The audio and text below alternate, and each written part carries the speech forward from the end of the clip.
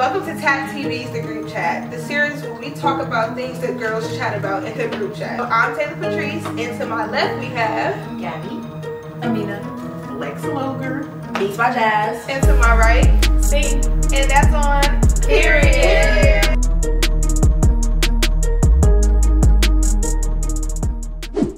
When is it time to move on from a relationship? When you gotta ask that question.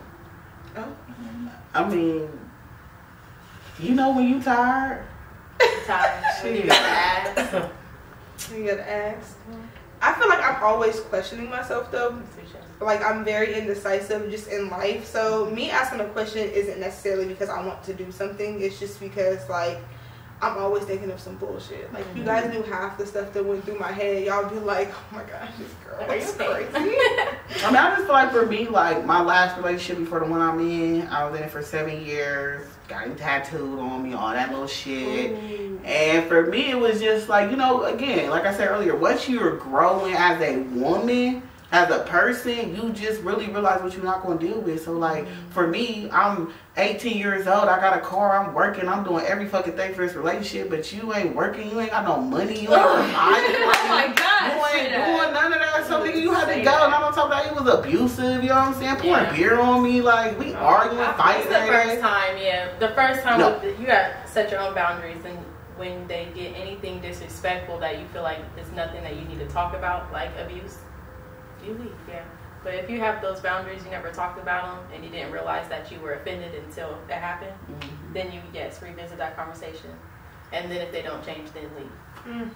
I'm still trying to figure it out. Okay. I got engaged when I was 20. You couldn't have told me that I wasn't going to spend the rest of my life with that person, but we literally argued all the time. Like a couple weeks or days before we got engaged, we were arguing, like throwing shit in the parking lot, like it started. This is before I calmed myself, but it would start in the house and then we'll go outside and I would be like behind his car daring him to back up, like, you're not going nowhere, we still talking. So but my type of attachment style like would not let me let it go, even though like every part of me was like, yo, this ain't right. Like, so it's like you have to get completely fed up, like almost resentful, like I hate you, I'm gonna slap you in the face.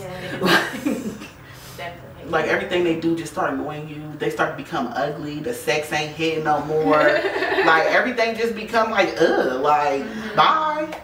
I feel like for me, I'm sorry. No, you're okay. I was gonna follow up what Gabby said. Like I do have that same type of attachment. It's really hard for me to let go of things. Typically in I'm gonna say all my relationships, to be honest, they have left me, but I was grateful that they left me because I didn't have the gall or that much courage to leave them. Sometimes, like Lex said, sometimes you get in a relationship as a woman and feel like this is the end all, tell all, be all. Like, and we gotta realize like once you step out of that, it's like a breath of fresh air. Like there is more out here. I'm deserving of more. So yeah, I think most of my relationships that ended, it was more so like I was fed up.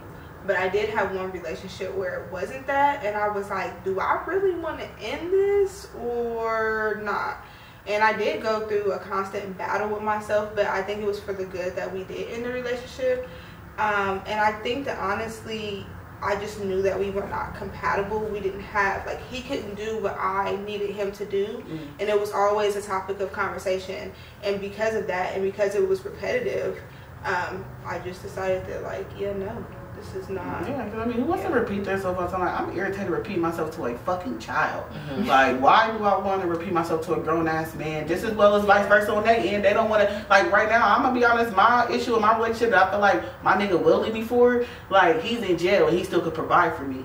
So it's like, when it comes to me, I'm out here, I'm living, I'm kicking it, nigga, like, I'm doing what I got to do. So when he asks me for something or he need money, it's like, damn, bitch, like, I'm going to drop up a dime for you, but when it comes to me, it's slow feet, you know? So it's just like, you just... But that's the first step, recognizing it too, though. And that's how you know you don't want to leave, because you recognize that you're willing to fix it.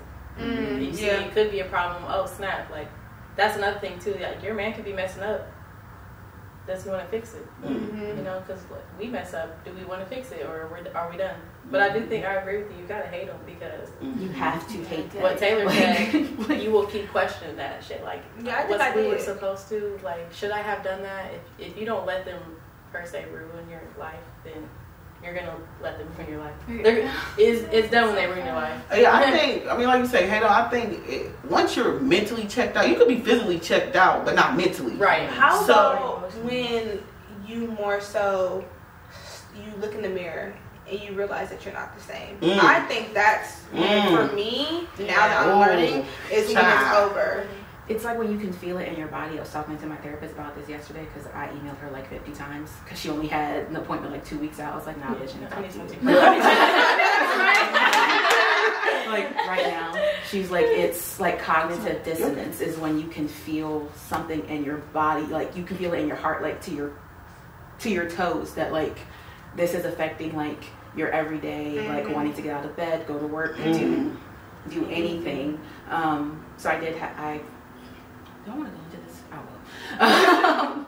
I've been with my current partner off and on for like 7 years, and a couple weeks ago I ended up telling him like I am not happy, like I am emotionally like checking out from you because of this, that, and the third. So am I ready to leave? No, because unfortunately if I love you, I'm going to see the good in you till the end, and I'm going to focus on that. So I'm just trying to work on putting myself first a little bit more because I don't know how to be selfish when it comes to other people, but I definitely agree because I feel like me as a person and who I am, I often fill up everybody else's cup and my cup oftentimes run empty. And like I had to realize, take a step back, and like therapy is always like, I say to anybody, like if you need someone to give you a clear opinion and help you through something, therapy is always a solution. So I realized through therapy that, you know, I'm so worried about everybody else's cup being full, or at least, you know, almost full, that oftentimes there's nothing left in my cup for me. And so, like I told you earlier, we're still individuals, and although we're with someone, we still have our own self-desires, and we also need someone to pour into us as much as we're pouring into them. That I think the suckiest thing to be in a relationship and feel like you're the only one fighting for it to get better, because like, you know, what's the point? Thing. I read something that said the way you fill up other people's cup is to overflow from yours. You don't pour from your cup, you overflow. When I read that, it made so much more sense. I'm like, you know what? You're right. Because if I take care of myself, just like I wouldn't want to affect any of you guys negatively, if I say something and you're like, oh, see, I don't like that, because I respect you guys, I'm going to follow, regardless if I agree with it or not, I'm going to, well, okay, when I'm around her, I'm not going to do that. Right, yeah, exactly. I won't bring that up. Yeah, and that's just what not that I agree with it, but I listen to your boundaries. Right, exactly. So hold yourself to the same level, the same accountability that you do that man. You're telling that man to stop being so repetitive. Look at you. Repeat yourself. Right. Yeah. I think that's deep. Yeah. Okay, y'all. It's about to be a conversation. It's about to be a conversation. I'm about to crack. Okay. All right. Do you believe in the 80-20 rule? I'm gonna go ahead and answer this because I'm gonna be all the way real with y'all. I ain't never had a man fully take care of me ever in my life. I have lived with a man where he paid his bills. I was just there. But I mean, shit, like she said, a relationship, shit, it may be 30-60. I mean, they're 30, whatever, 40-60 or whatever. Like, I mean, a relationship is gonna go up and down. Like, because like you said, most of the time nowadays, women are the breadwinner. So it is already, nigga, 90-10. Like, you know what I'm saying? So I feel like when he do, I feel like that do go a long way. Because me personally, with my relationship, I feel like my dude loved me the way he do over time because I stayed down. You know what I'm saying? Like, nothing happens overnight. You know what I'm saying? So it's just like, hold your nigga down the best way you can, you know, rather if it is financially, emotionally, whatever. And if he love you, when it's his turn, bro, he gonna make sure you ain't gotta go no percentage. I think that's the other thing. Like, I think all we do, especially nowadays, is talk about finances. And although that is very high on the list, because in order to, it doesn't bring happiness, but in order to survive, especially nowadays, I mean, you need funds. And the cost of living, the cost of food, everything is going up. So, like, that is extremely important. But, like, what about mentally? So, like, for example, when you were talking about, like, you couldn't get in touch with your therapist, I need somebody that's going to be able to, like, take their emotions out for a second and talk to me how maybe, you know what I'm saying, my therapist, not necessarily, but you know what I'm saying, would. Like, for example, Sierra is very open-minded. So if there's ever something that I'm going through and I, like, truly need, like, advice,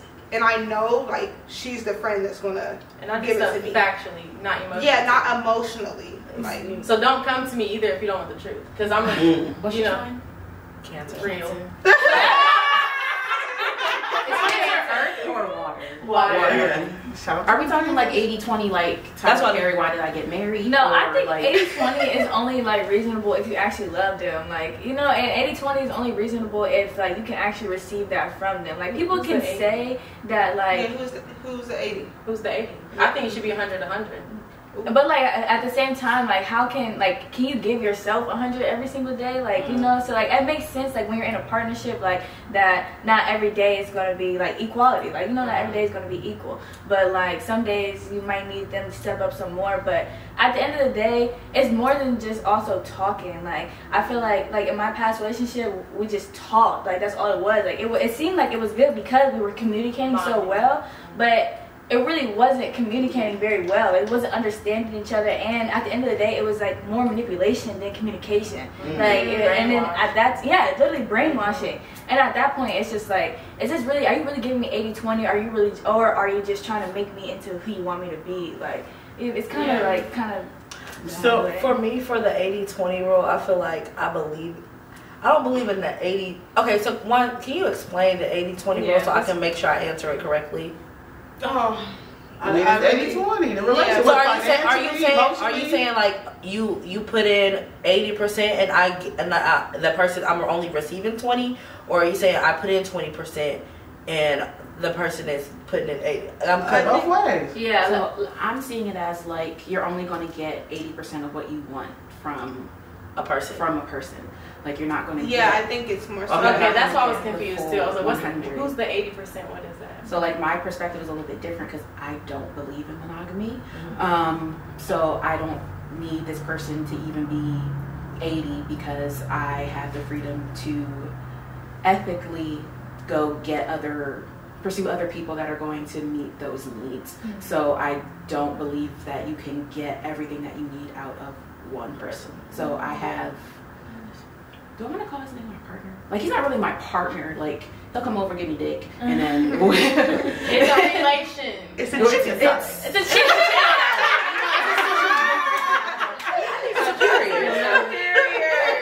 It's superior. Like, I didn't start like liking him until my primary partner did something that pissed me off, and then their responses were the same, but how they reacted to me telling them how they made me feel was different. So that's when I actually started liking this person, and we had a conversation about that. So I think people have unrealistic expectations when it comes to what they should get from their partner. Like, so cut me off if you want to, but I follow this porn star. Sorry, stop. No, I'm good. His name is King Noir. So he explained it like, I don't like B2K.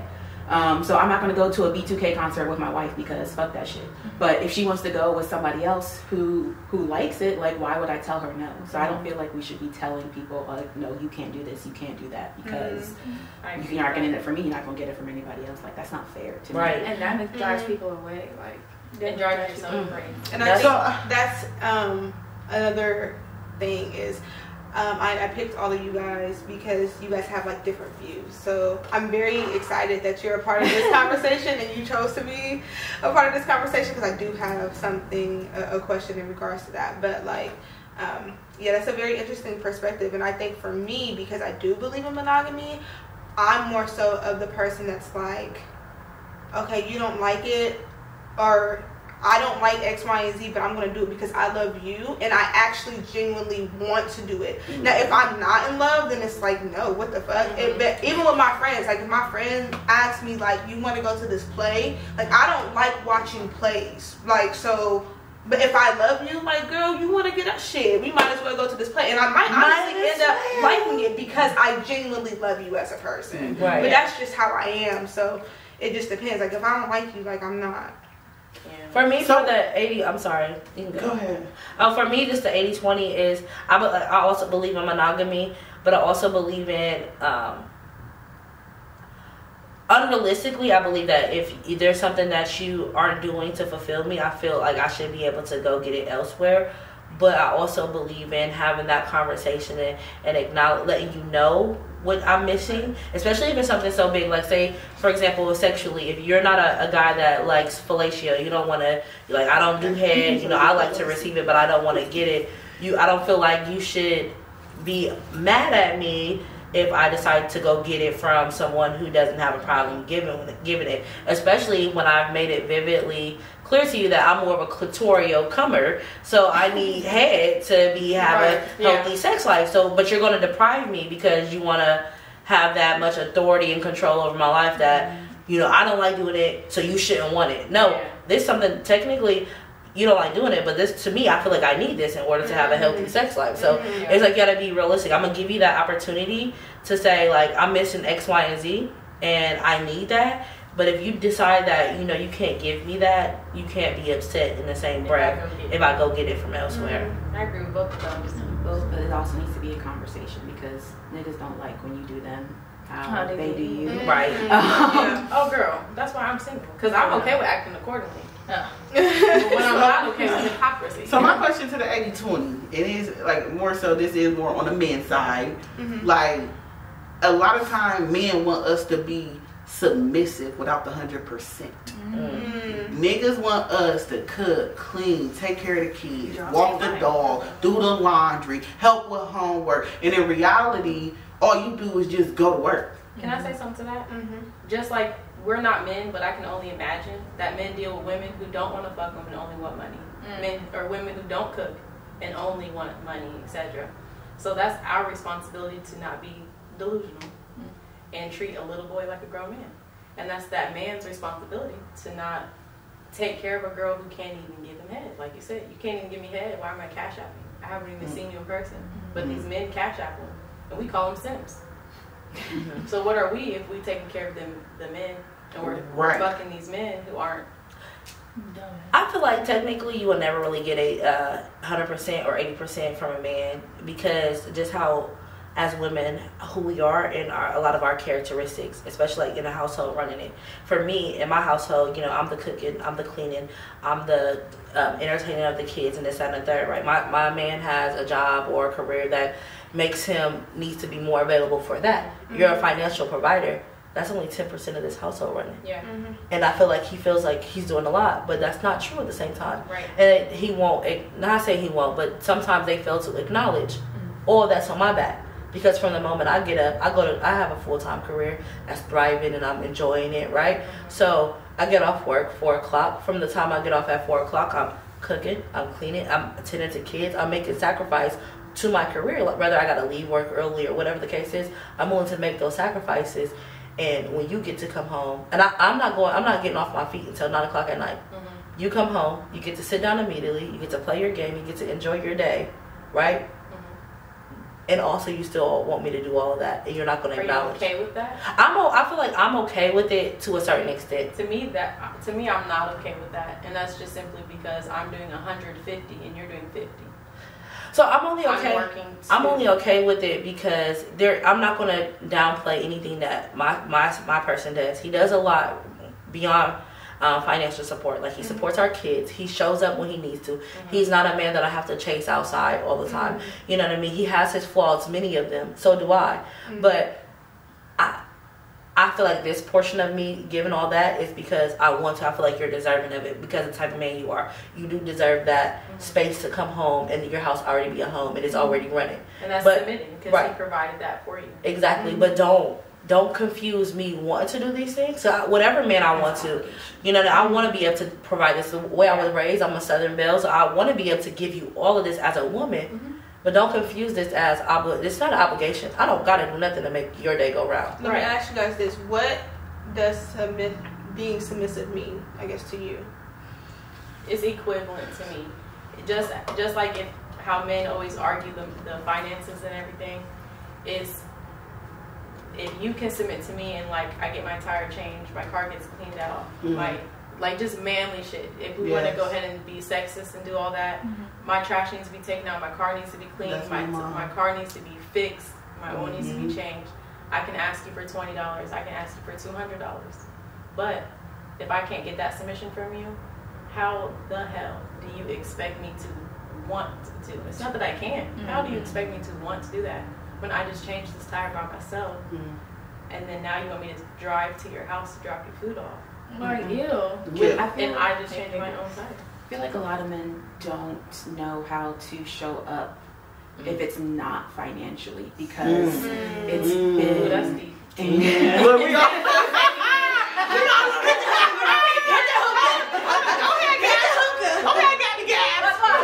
Like, misogyny is ingrained in society, especially American society, like 1,000%. So now we're making the money, we have a career, we have our own place, we have our own car.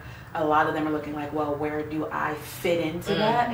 So they have to, you have to show up emotionally. You have to figure out ways to make my day easier. But if all you've been taught is to provide, it's going to take you a while to figure out how to show up in other ways that I need. I think that's what I was saying in the last episode. We're in this like weird transitional period where like we're I guess essentially kind of switching roles or figuring out different roles in life. Yeah.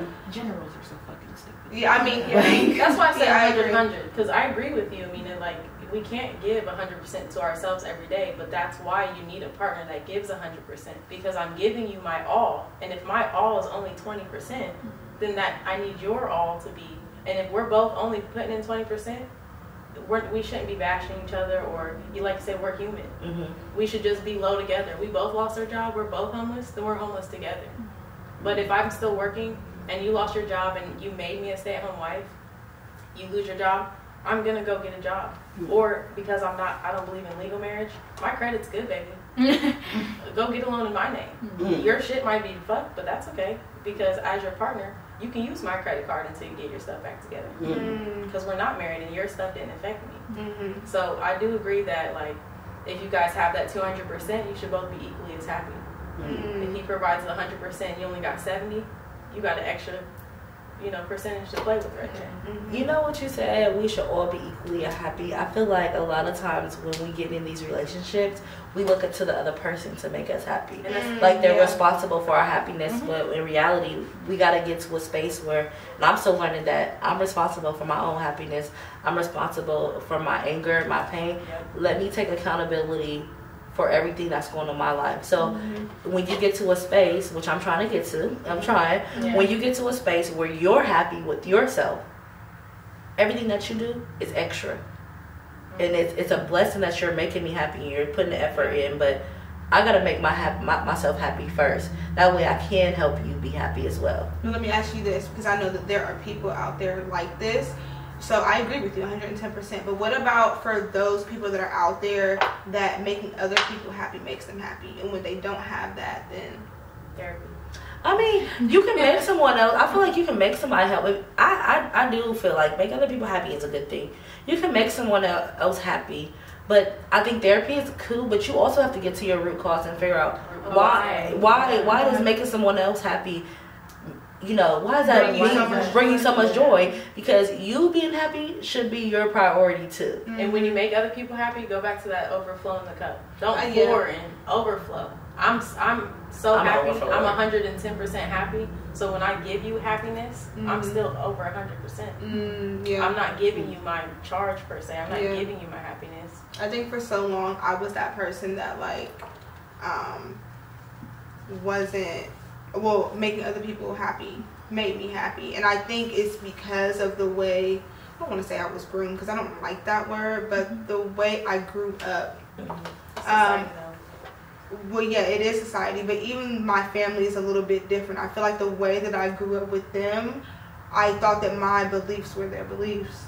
And so when I disconnected myself from my family and took some time away, I had to really ask myself, does this make me happy because this is truly how I am? or it's because I feel like this is what they wanted me to do. And I went through that for about a year. These two probably know. I mean, back and forth to the point to where I didn't even decorate my house because I needed to know, is this my style or am I trying to prove something? When people look at me, they're like, oh, that's the bougie chick. Okay, yeah, you might put me in that category or whatever, but am I really that? Or am I just trying to prove that, like, I can hold my shit together to my family? Okay, so now I went and bought this mirror. Okay, I really think that I like nice things. However, I had to really dig down deep and figure out, who the fuck am I? Like, who am I as a person? I don't think people are aware of how much your upbringing has an impact on your mental until you start, like, really figuring out, like, who you are as you grow. Like, my mom will say this thing. She was like, you are not the same person that you are from 20 to 21 to 22 to 23 to 25. That's true. Like, so on and so forth. So, like, I'm not from here. I moved here from DC about, like, 3 years ago. And I worked with all these white girls. And fresh out of high school, they're moving in with their boyfriends. And they're looking at me like, you live by yourself? Why don't you live with your boyfriend? I was like, why? This is my first time on my own. Why the fuck would I want? Right. I got a couple boyfriends. I can't all fit here. Like, why would I want to live with someone, like, live with somebody else? So you do have to, like, figure out, like, who you are outside of your parents. Like, they do shape you. But when people don't think about, like, having kids, like, yes, you have a baby, but that baby is going to grow up into a person, their own person. So you don't get to decide that this is how they're going to be for the rest of their lives. And then if they step out of that, then, like, what? Yeah, I agree. I think even my, like, view on raising children, I don't have any kids, but I want to be an open-minded parent, and I think, like, obviously I can't 100% take out my bias, but I am going to try my hardest to pay attention to who they are, because I feel like even me with, like, technology and the things that I do,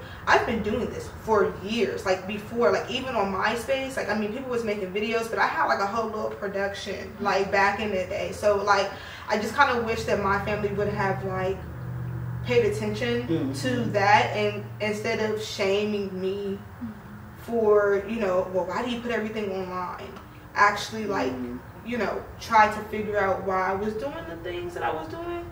But, yeah, I think that that's interesting, too, because you cannot shape your children. Like, they're going to grow up to... They're not carbon copies of you. Yeah. Right. You should be raising an individual. Like, yeah, your kids will lie to you, because I was that... Like, my mom was definitely the mom that was your friend, but she was definitely a mom, you know. So if I ever cross the line too much, she definitely disciplined me. But even with that being said, I have an aunt who is a friend to their parents, or to their children, and they don't per se do anything that needs discipline. I mean, they're teenagers, they're kids, but she just talks it out with them.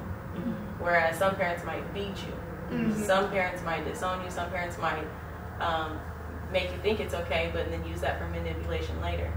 So I feel like your parents definitely reflect your life in general, but yes, dating, having children, things like that, because you don't really heal from that till 25, 30-ish anyways. I feel like everyone has childhood trauma in some type of way, and I think I would, like, for me, with my upbringing, I wish my mom would allow me to be that individual person more versus trying to beat me in, not saying beat me, but, you know, back then. beat me into submission. Yeah, we was getting beat. You know what I mean? For sure.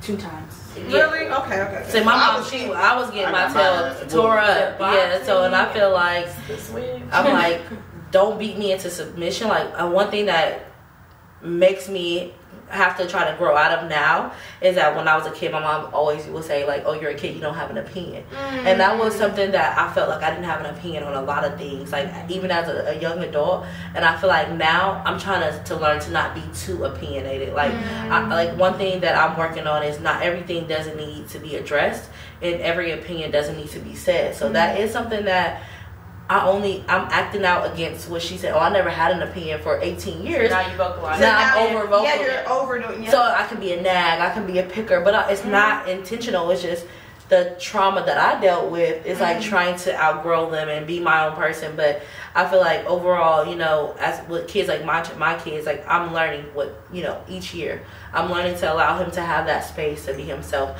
I'm learning that I can't make him like me, because for a while, I was living in this unrealistic world. Like, okay, why does he like rap music? Like, let me turn that, you know, rock off. Let's listen to rap. Da da da. But I had to really sit back and think about it. Like, look, I had to tell him like, you can be whoever you want to be, as long as you're not nothing crazy. And I'm here to help you and provide this safe space.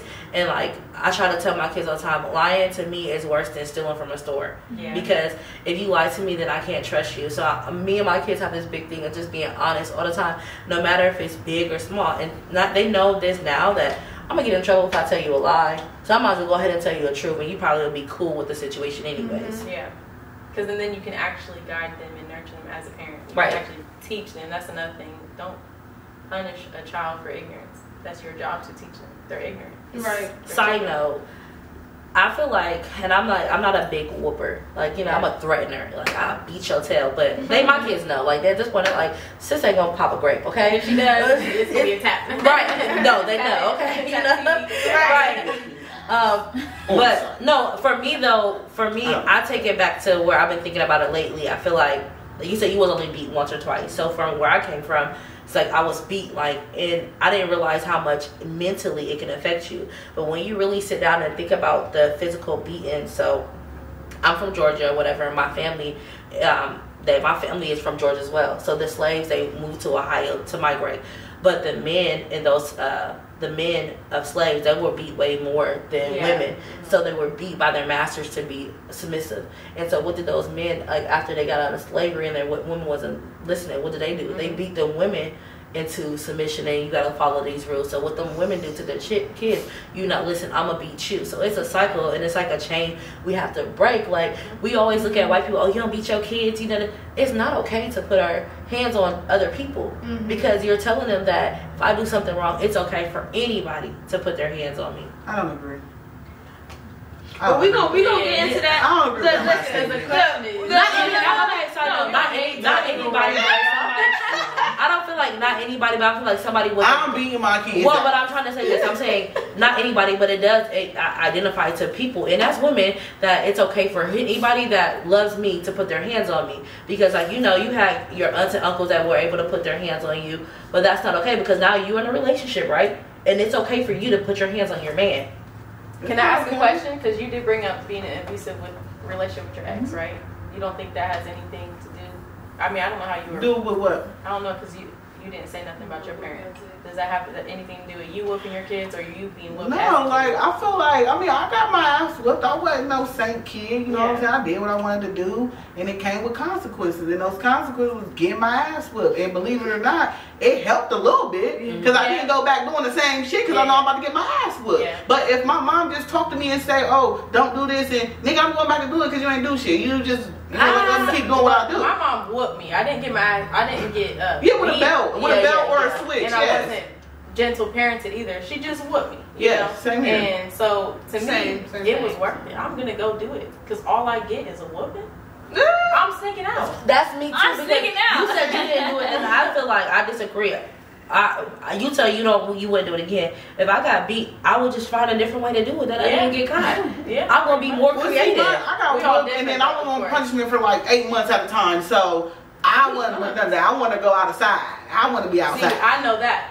Me personally, growing up, I'd rather get a whooping than be on punishment. So I feel like when I have kids, obviously I'm gonna pop them. Yes, I believe in that. Not necessarily beating them, but I'm gonna put them on punishment before I whoop them, especially at a certain age.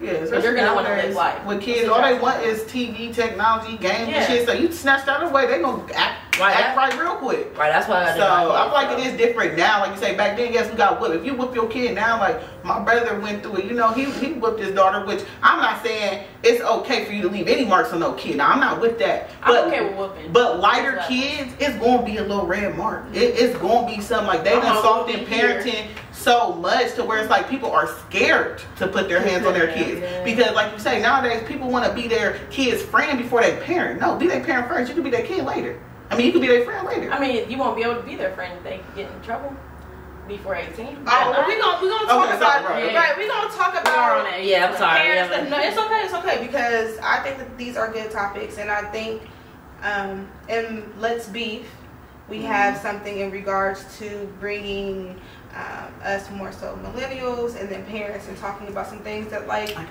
Yeah. Okay. Okay. Now let me ask you guys this. If you see that your friend was in a relationship that you felt like she should move on from, what would you do to approach it? I mean, I would just, only way I would approach it is if I see my friend changing for the worse. If I see, like, you know, okay, our relationship go through shit, like, she may call me and, you know, talk shit today about her nigga, like, oh, fuck this nigga. It's like, girl, you gonna be in love with him tomorrow. Yeah. But if I see you literally, like, just losing weight, that's my problem. Yeah, losing weight, changing yourself, you not, I don't know, like, I can just see your health on the healthy losing side. Hair. Like, I'm gonna address, like, what's really good? Like, you know. All the physical things.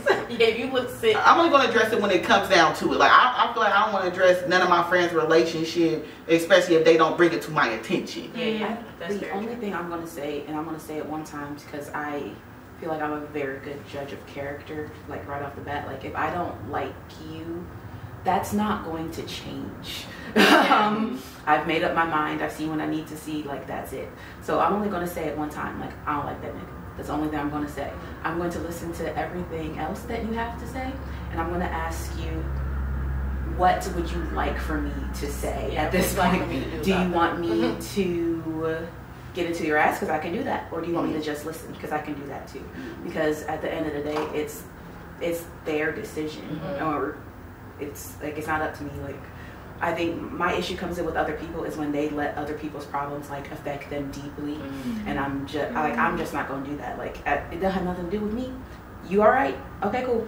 Moving. Yeah, that's my rule. If you decide to stay with that man, don't call me complaining because I don't need the negative energy. Yeah, I mean, you like it, I love it. You decided to do it. For me, it's like I feel like for certain friends, not every friend that I have or everybody that calls me their friend, but like for my 4 direct friends that I deeply care about and their well-being, I'm gonna be as honest as I can. Like I said, I'm gonna approach it like, what type of time are we on right now? Are you want me to just listen and we cry together because I'm the one to provide the tears, I'm here with you, or do you want me to just, you know, tell you what's up with the truth and paint it out a clear, concise picture for you? So it's like, depends on it. But I've learned that now, when I was younger, I would say like, girl, leave that nigga, he ain't shit, this and the third. But now I approach it so much different. I'm not one to tell you to leave your man, but I can tell you, you know, okay, friend, you hurt, and what's going on?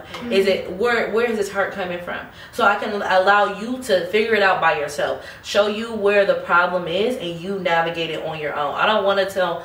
No, I've been a friend to tell my friend leave that person, but then I also look at my friends at the different. Why you telling me to leave my man? That's weird. You know what I mean? But I just want to. You know, it is weird. Like, don't tell me to leave my nigga. Like, but it's a way you can approach it. Like, if you see that I'm really going through something and I'm not okay, you can sit here and say, "What's up?" And we hate this nigga. We hating this nigga, so we hating him. Oh, but we loving him. Oh, we love him. That's my brother. We locked in for life. Whatever you want to do. But I feel like it's one of those type of topics where it's kind of, you gotta be gentle with it because you don't want nobody to feel like, or have the other person in space to feel like, oh, your friends don't like me, they're trying to manipulate you. I never want that to be the story. So I typically just try to give you the best advice, and hopefully you take it. If you don't, you don't. But I don't care how many times you come to me, I'ma listen. You get quiet. What you got to say? I just.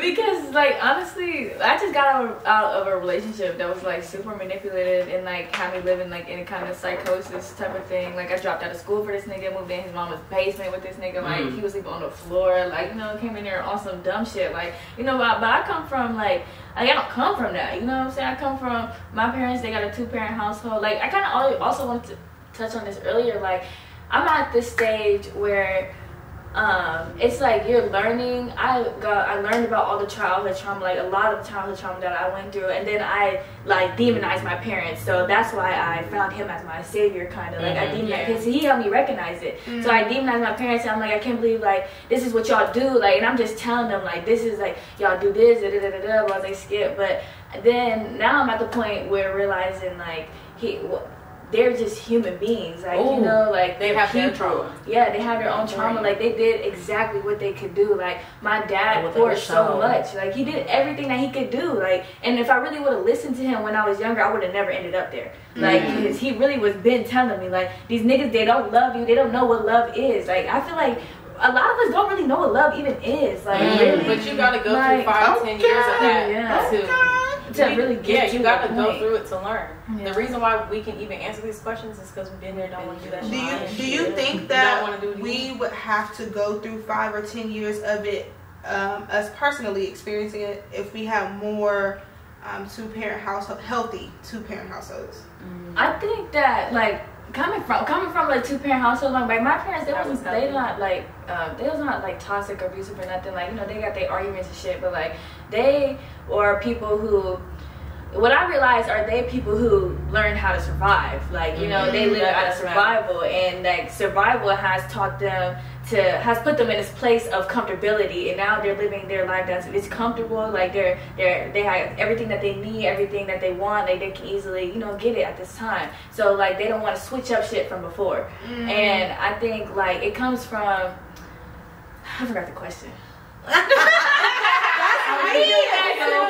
That's me. She said, like, practically, do you think we would have to go through what you said, like 5 years or so in a relationship to know what love is not? If there were more 2-parent households, healthy ones. I think it comes with listening. Like listening. Every human's going to have a different time frame, and I say that because I am a factual realist.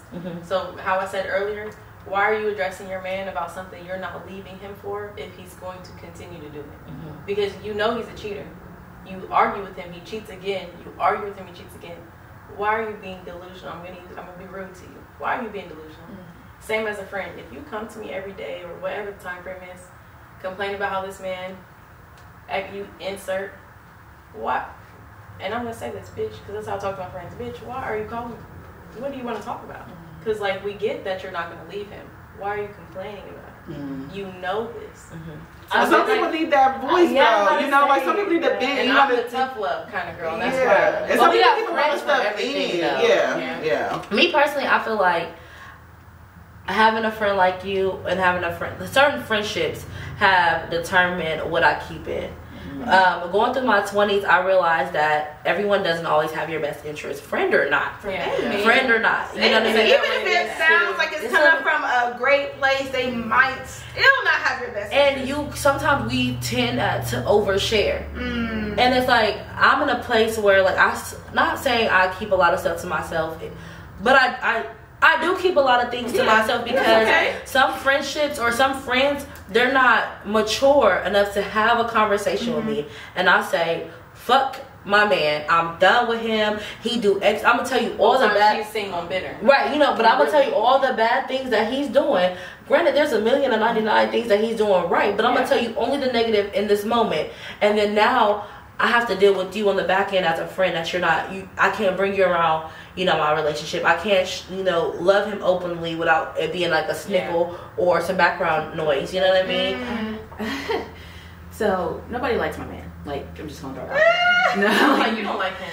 I don't like him every day. Like, but I tell him like I don't like you right now. Like you're getting on my nerves. But like, well, actually, you talk to everybody like that though.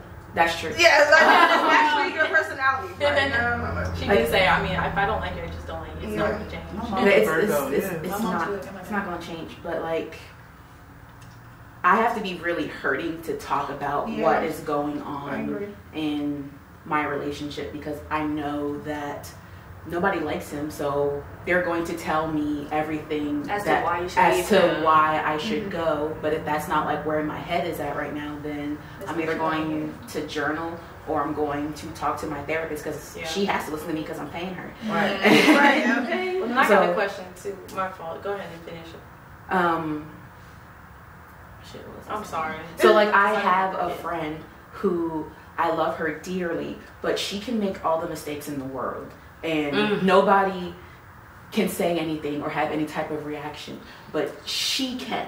So I know that that's not the person that I'm going to talk to about what's going on in my relationship because she hasn't made up in her mind. She don't like him. She's not going to like him. Like that's not the energy that I need. It comes chaotic. Oh my gosh, wait, so I've graduated because at a point in time, like, she stopped telling me about her problems. But you actually have kind of recently. Recently, just because of what I said earlier about, like...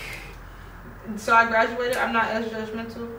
I wasn't talking about you. I know, but I'm saying, like, you know, I know for a fact I've been that judgmental bitch. Right, what the fuck are you doing? See, I don't be I'm trying to not be that, because I have to understand where you are. Yes, that. I have to understand. You gotta give your friend a safe space, because yeah, you know, if I'm coming to you, trust me, especially if you're a lot like me, suppressing things. If I'm coming to you, trust me, I already know what I need to do. I already know the resolution. I'm coming to you because I gotta get this off my chest and I can't hold it in no more. Yeah. And I don't need you to sit here and tell me what I need to do. I already know what I need to do. But you know what I've learned about females, and also male and female friends? I've learned that people who are not as close to you will give you better advice and more support than a person who you feel like is locked in. And does that make a person that is close to you, that can't hear what you're going through, a good or a bad friend? Does that make that person a good or a bad friend at that moment? I don't think it makes you a bad friend. I do think that you need to take a step back and, like, think about your words before you say them. Yeah. Because I used to be that person where I would just pop off at the mouth. I don't really care how I said it, how it came off. If I felt like that's what needed to be said, that was going to be said. But that's like, honesty does not have to be brutal. It does not have to be. It does not have to be hurtful. You give me an Oreo. You can get your point across to me without calling me a dumb bitch or questioning my intelligence or why I'm doing certain things. Like, you know why I'm doing them. Like, it is out of love and connection for this person. So don't make me feel worse. Like, hate yourself. Like I already beat myself up. You already know, and I think that's the other important thing, because you do already know what it is that you're doing. And I think that's why I like to have friends that are all different. Because Gabby has taught me a lot in regards to myself. And it's like, what'd I say?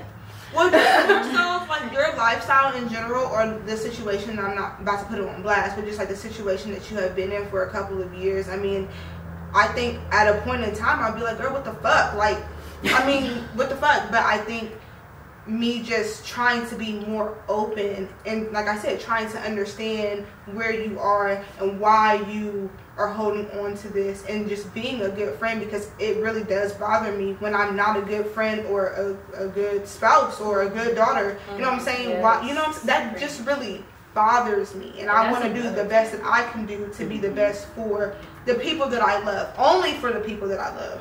Because the people that I do not care about, you know, you won't get two things from me. And it doesn't make you a bad person for. I'm sorry, I'll let you talk, but it doesn't make you a bad person for staying in a relationship or anything. No, the only thing I was gonna say is, like, I feel like we also need to normalize, like, okay, for example, me and her, we close, right? You know, we done known each other since middle, whatever, back 4 flats. You know, it was a point in time where, you know, someone came in my life, friend-wise, like, we all close, but, you know, I'm thinking, like, this other person is really that person for me. You know what I'm saying? And at the same time, I'm still trying to be this person for her, because at the end of the day, like, you was here before all this too. Yeah. But we also just have to normalize, no matter how big or small, like, a friend trying to be a friend. Everybody don't know how to be that friend in that moment. Everybody don't know what advice to say, or, you know, or they can't even get it out, or, you know, they going through their shit themselves, so they just kind of sit, they listen to you, but they're not engaging. We just have to appreciate what friends do, no matter how small of a conversation, small of advice. Your friend was there, you know what I'm saying, and they tried. I respect anybody that's trying. I think it's important to, like, communicate. When it comes to friendship, we ain't talking about friendships right now, but just overall, when it comes to friendships or any type of relationship, just make sure that you communicate, just like you would to your spouse. Like, that you don't have to do as much grace. You don't have to do all that you would do for your spouse. I feel like I feel like friendships are relationships just without the intimacy. This is why I'll say this. Just like if you got a husband and he's doing good, let's say, for example, he starts doing drugs, or maybe he is at work and his boss is physically beating him and harming him, or, you know, I mean, we are black, I'm mixed.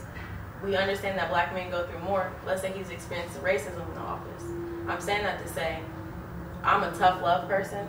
So if you get any type of abuse, emotional, any type of unhappiness, I don't care where it comes from, including your partner or your husband, that's my job to get you out of that. That's my job to understand why are you allowing yourself to be unhappy. Again, what do you you're literally crying, complaining, upsetting yourself. And I studied, it's called psycho-cybernetics, and that basically, just to summarize it, a negative thought changes your blood flow, your heart rate, takes minutes, years, days off your life. So when you're sitting over here and we could die tomorrow, tonight, driving home, and you're crying to me about a repetitive issue, yes, I'm tough loving you because you are wasting your life away. You're killing yourself slowly, regardless if you think about it or not.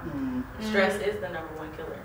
Depression rips muscle from your heart and will literally cause a heart attack. This is all facts. You can look it up. So once you know shit like that, baby, if you stress me out, you're literally killing me. That's what I was saying earlier, like, you know, like, when a motherfucker is not fulfilling you no more, like, man, leave that shit. Like, not saying, like, the first time, but I'm just saying, like, when somebody's just not fulfilling you mentally, my biggest thing right now, me, like, mentally, I go through a lot right now. Like, you know, not having my partner physically and other thing in my life. So, if you can't mentally have me support me mentally, like, that's my big thing. That's my biggest thing. Like, if we can't tap in there, bro, we ain't tapped in at all. And to piggyback, like you said, the negative thought. I don't know where I heard it from, but they said for every positive thought, you have 2 negative thoughts. And I never knew that, because, you know, you say, I'm gonna be a millionaire. But then you got 2 thoughts. How you gonna be a millionaire? And do you really deserve to be able to be a millionaire? So, like, I feel like you have to focus on the positive in any situation, any relationship, any type of situation you're in. Just because if you're focused on the positive, the negative can never win. Plus, I'm not about to ever be tough love to regular shit, arguing, bumping heads. I'm talking about abuse. I'm talking about you're literally physically dying. You're literally sick. You are losing yourself. You stop going to work. Your kids are not fed. You're not brushing your teeth. We're girls. Why are we not pretty? You're not getting pretty? Because I know you don't do that for no man. You're not getting pretty. You're not doing your hair. You're not looking at yourself in the mirror. You didn't buy yourself a new shirt. Come on now. One thing I'm going to do is look pretty. Period. No, bro, I didn't say that going into 2023. I'm like, you know, like, even with this wig, like, this is new for me. Like, I don't do this shit, but I'm like, you know, just try, like you say, as a girl, I want to tap into more feminine side. I want to just be girly, feel good. When you look good, you feel good. That should be your #1 priority every day when you wake up. Everybody hates makeup, but I feel like I am the team. I love makeup, because the moment you put that brush on that eyebrow to the moment you put that set of spray, your mood has changed. You could have sat there putting on I have had it happen to me that the moment I'm doing my brows, by the end of the time I didn't conceal my brows, and my brows was, I'm like, okay, bitch. I see the fuck you doing. So my car looking at myself like, damn. So when you look good, you feel good. And I think if we prioritize looking good, prioritize ourselves. Prioritize ourselves, looking good, not for anybody else, but to when you walk past that mirror, you walk by, bitch. She'll make fun of me, but, like, my nails are done. My toes are done. Can't see. Like, No, Abby literally. I am self-care. And you know what? Self-care, That's my mom. She's like that. My mom, she, no matter what, every 2 weeks she get her hair done. Every 2 weeks she's getting her nails and toes done. Like, it's a schedule. I don't have that. I got a whole nail kit at my house. My toes ain't done right now. My nails ain't done, but it's like I want to work on that, because I feel like as a woman, stay ready so you ain't got to get ready. What if motherfucking Frankie want to come over and suck on my toes and they over here chipping and clipping? Wax every month, nails done every month, toes done every month. 110. I just want to do that. Like, it's the same day every month, typically around the same time. Every 4 weeks. So, ladies, side question: why do you think because I'm guilty of this too? That's why I can speak so strong on it. Why do you think we complain about things that we know we're not going to do something about? And I'm talking about patterns, not the first time. This man done did it for the 5th. I mean, I don't think it takes 5, 7, 10 years. I don't think that. If he's been doing this for 5 years, what in our brain makes us so delusional that he's just gonna wake up and be different? Because it's easier to complain versus to make a change. Yeah. The harder, to me, in a relationship, the easiest thing to do is to stay in a relationship. The hardest thing to do is to leave a relationship. I think it's because you probably feel guilt I don't really have this issue when it comes to men that I date, because I'll leave a man. I'll leave you. But when it comes to my father, which is the next episode, I do have an issue with leaving, and it's more so the what ifs. What if something happens tomorrow and then I didn't? Should I really even feel bad? Because no, I shouldn't, probably. Yeah. But that part for me is like the part that keeps me, all right, well, I guess you said that you were going to try. Well, I guess I do understand. And it's like, I can understand, but it still doesn't make it right. Mm-hmm. And if you were any other man, you would be gone. That's the manipulative part. That's the blood. It's societal a lot. Like, you don't leave because you've been ingrained in, as a woman, that you have this biological clock. And you can do something to change him, so why would you start over with somebody else? Like, completely. And like approaching 30, I'm thinking about that a lot more. It's like, fuck, do I really want to start over? Like, no, I don't. Why do you got to start over? Why not just never settle? I just talked to my therapist about that yesterday. What we talked about earlier was being in an open relationship. Huh? Just being in an open relationship. It sounds like you. I am in an open relationship. Oh, yeah, she said she don't believe in love. So don't let that affect you. Monogamy. Yeah. She said she don't believe in love. So like, there are like different levels to like polyamorous relationships. There are people who are single poly, where they have partners, but like they don't necessarily have a primary partner. I have a primary partner, and I look for other partners outside of that. So I want my primary relationship to be married, and then we are with the other people, and we are aware of the other people as well.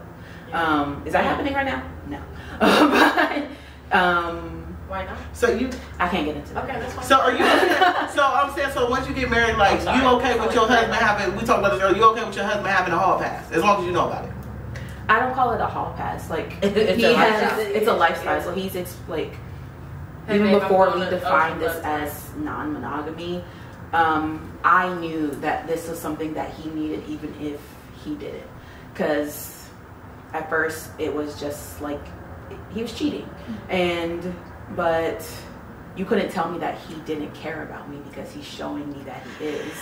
So let me ask you this, because this is perfect timing. Okay, next one. Do you feel like women accept polyamory to erase the fact that they're getting cheated on? Not if you're a cheater too. And I say cheating because if it's okay with your partner, it's not cheating. But if she's open and she's sleeping around too, there's no.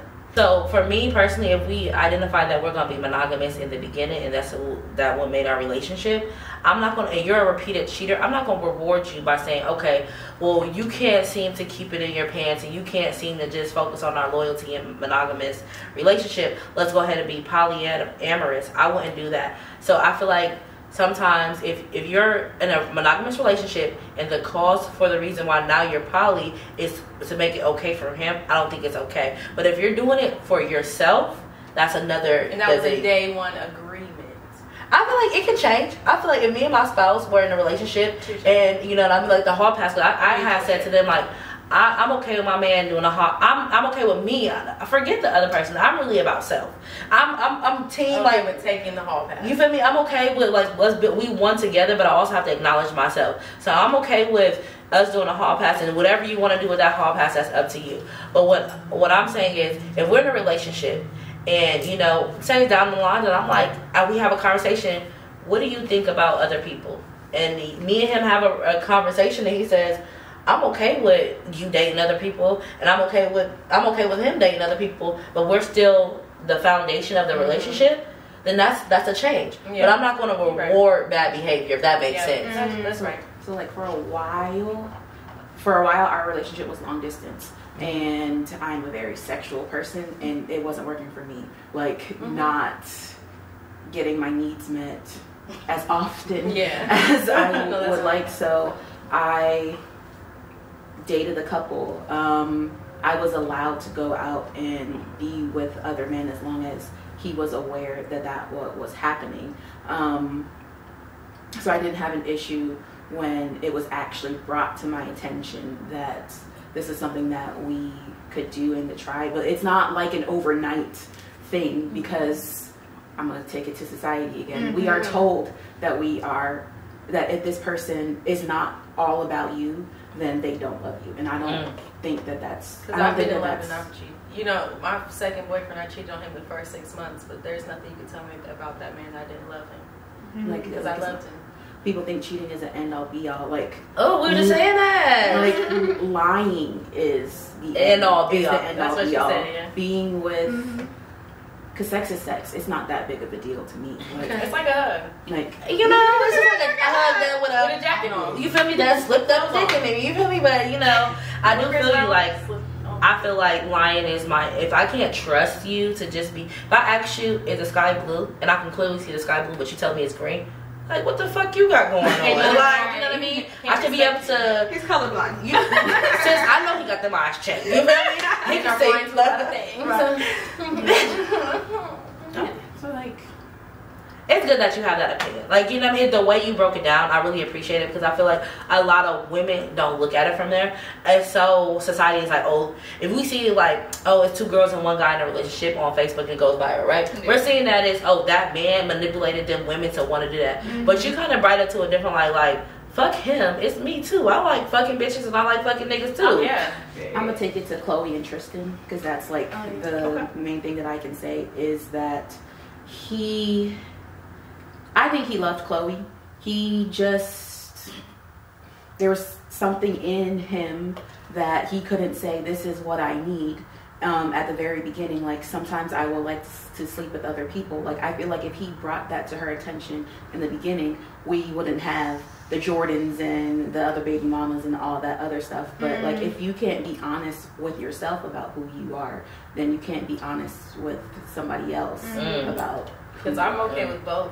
Open, poly, all that, monogamous, but I want you to tell me so I know what I'm getting myself into. Let me make that choice. And I prefer I prefer you to be my one and only. That's my preference. But if you tell me I'm allowed to sleep around and you're allowed to sleep around, okay. Men take that choice away from us way too often. Yeah. And I think that's my only issue. Like, do not make the decision for me. Do not decide that I'm going to get mad, so you're just not going to tell me. Like, that's going to piss me off more because not only have you lied to me, you have now taken away one of the only things that I have that's free is my own thought and choice. And I feel like a lot of women are open-minded and men are just scared to, and most women are, I'm saying this, like, most women are going to go. So if you tell me, if I'm feeling your vibe, and not me personally, but if I'm feeling your vibe and you so happen to be bisexual, if you let me know and let me make that decision, I've seen it, a lot of women are going to be like, all right,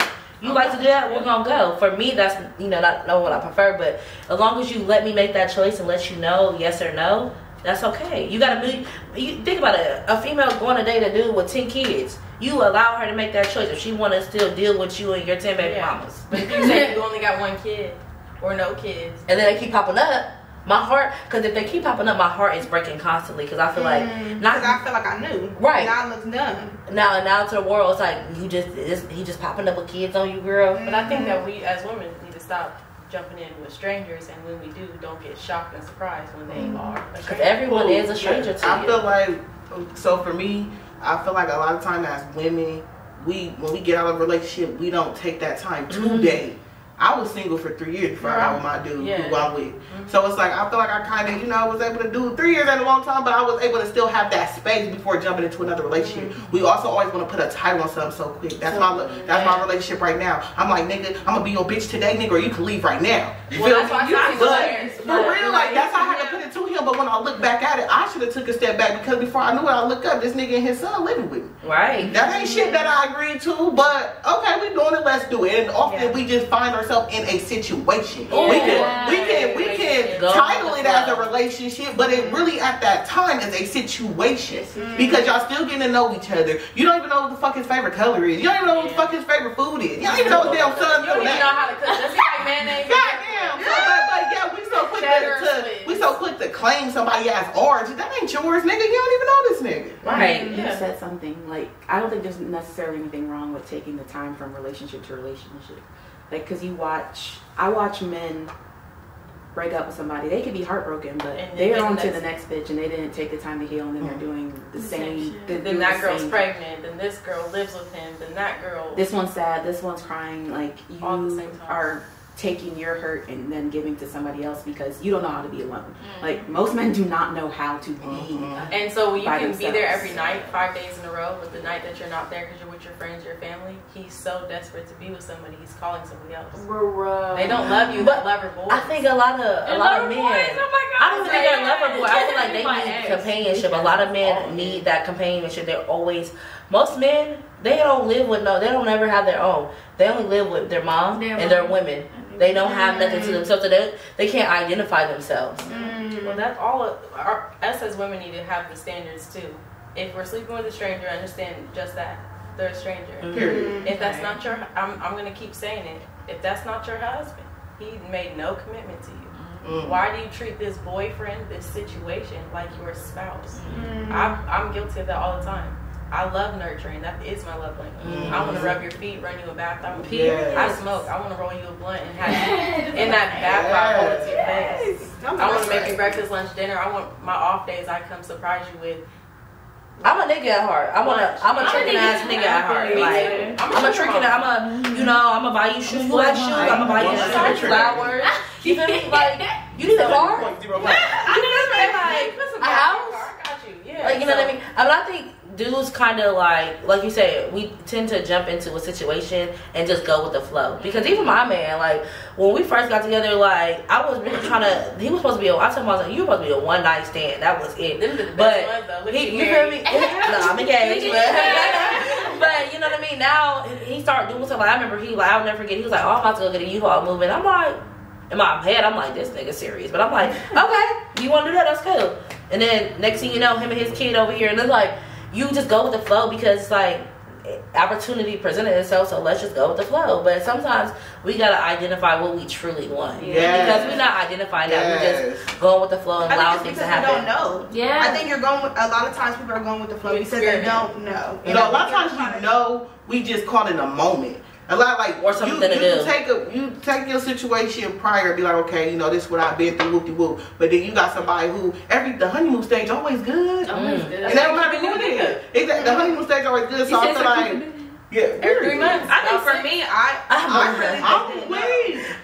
think for me, I just really didn't know. I went through a period of time where I was very naive. I was very I wouldn't say I was sheltered necessarily. Okay, no, I would say for sure I was sheltered, but my mom was more understanding because she was raising me in a different generation than all of my cousins were raised. So like, I was sheltered, but then when I went and found out something, my mom would be like, oh, okay, then, you know, we talk about whatever. But for the most part, I just was completely ignorant. So mine came from ignorance. I didn't know. And once I found shit out, then I'm like, oh, no, I don't like this. So a lot of my life, and I'm starting to learn, is trial and error. You know, like, okay, trial and error. And I have to accept that because for a long time, you know, when you're under your parents' house, it's right and wrong. Ain't no trial and error. Yeah. So then I had to, like, really learn, like, okay, this is okay for me to, like, try this.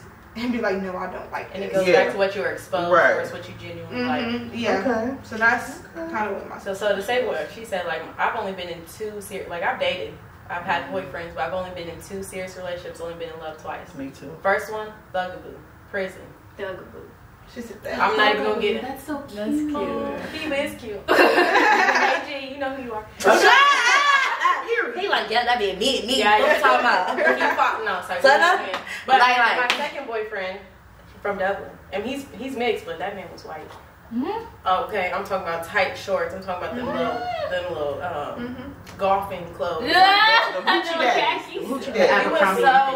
He was so complete opposite from the first. I loved them equally, and I realized I love this about this man, and I love this about this man, right?